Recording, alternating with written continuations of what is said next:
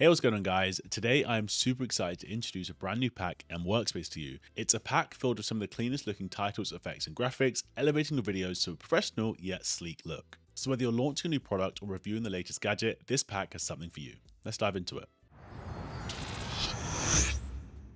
So once you've installed mWorkspace from the installer, you'll want to head over to the Effects tab and search that in here. Here you'll find all the effects, titles and transitions.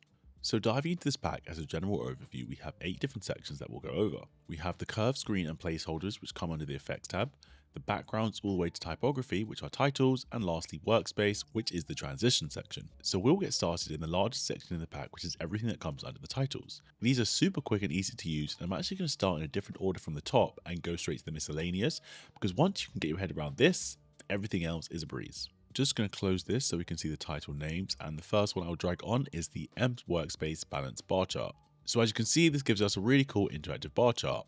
So to start manipulating this, the first thing you're going to do is click on your layer and head to the right in the inspector tab, and then if you're on a 4K timeline, you do want to click this 4K quality box, as this ensures the correct quality and sizing.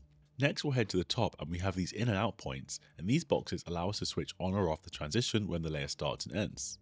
Now diving into how to control the look of the bar chart, we first have the Content Controls tab, and this is the overarching control center where you'll manipulate how the entire graphic looks. So that's manipulating the position, the scale, and the rotation. And then to reset any of these, you can just double click on the setting name and it will snap right back. Now diving into how to control the actual look of the bar chart, the first thing we do have are these title controls. Now to identify which title is what, if there is a case where the text isn't as obvious of what it is on the screen, right now Q3, the only Q3 there. However, there are times where it's not as obvious. You can just toggle on and off this button here, and that will highlight which one it is. If I take this off, I can see it disappeared, so I know this is going to operate the Q3. And that will be the same for title 2. And then these titles will work in a similar way to your normal text box, where you can change the font, the sizing, the colors, the positioning, everything you need to really get the look you want. Then we have the global chart controls. Now this is going to control everything below the 2 titles. So if I move this around, this will control just the chart, opposed to the content controls where it controls the entire graphic. Again, I'll just double click that to reset it. Then we have the horizontal line controls, which is controlling the description here, which says average currently, and the line that is coming across. So we can toggle that on or off, we can change the text, the font, the exact same things we do have on the previous title controls, but we also have the line controls. So again, we can take that on or off, move that around, manipulate the thickness, the size, all these different options, so really can make it look how we want. And finally, we have the vertical line controls. So this vertical line control is arguably the most important part of this title, as this will control all of these lines and these different bars. So first off, we want to control how many lines are visible. So if I drop this to 5, you're going to see it instantly goes into the middle because it is set to be evenly spaced in the center. Now, if you want these bars to be a little bit wider, you can just slide them across, and then from there you can make them a bit thicker. That's way too much. Let's go like that.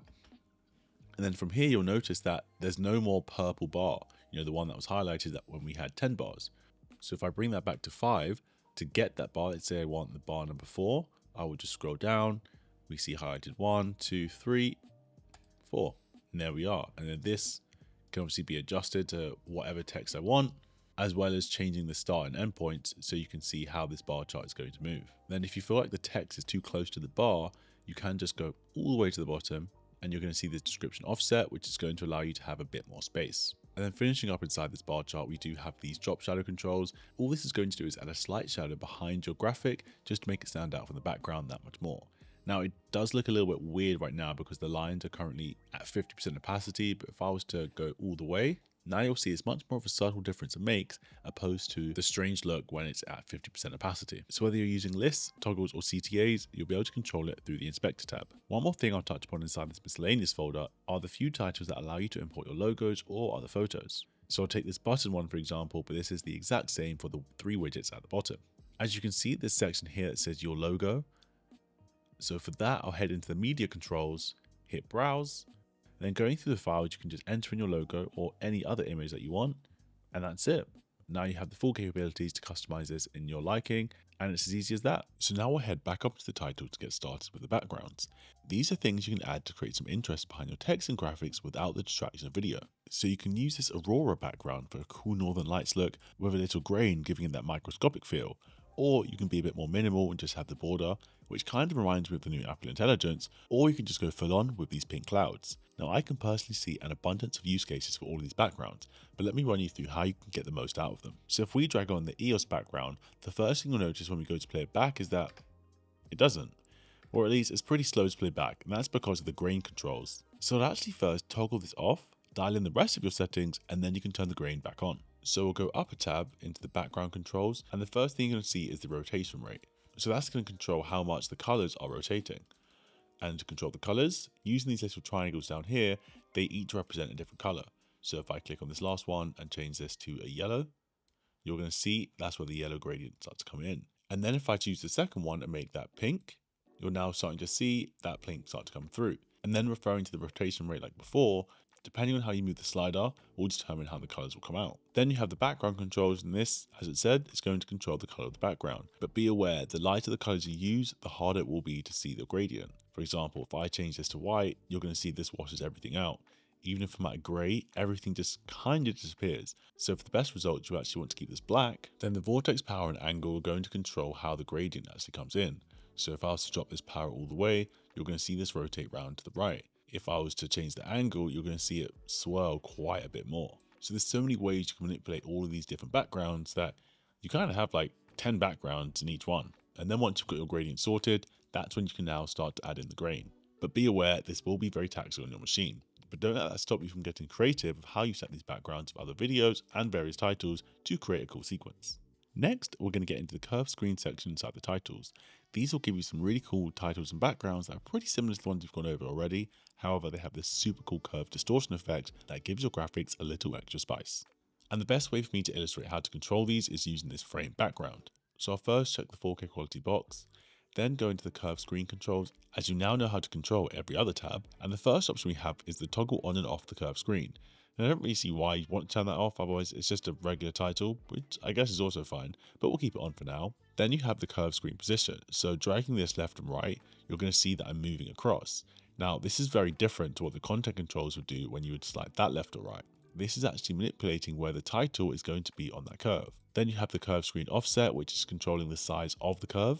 Then you have the curved strength, which is going to control the level of distortion. So this frame is the easiest way to visualize what's actually happening with this curve, as when you grab something like the list, for example, playing around with those curve controls is a little hard to see exactly what's doing. So now that you've seen how it works with the frame, you can then apply those same rules to all of the other graphics. The main thing to note when you're using these is to make sure that your curved screen settings match. Don't have the settings of the frame background different to the settings of the list. So right now you can see how the curved settings are slightly different, so the effect doesn't really work.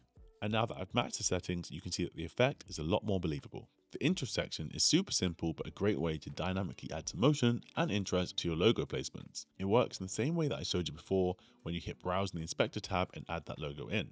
But you also have the option to change it from a logo to text, so that means you have even more title variations to play with. This pack really is the gift that keeps on giving.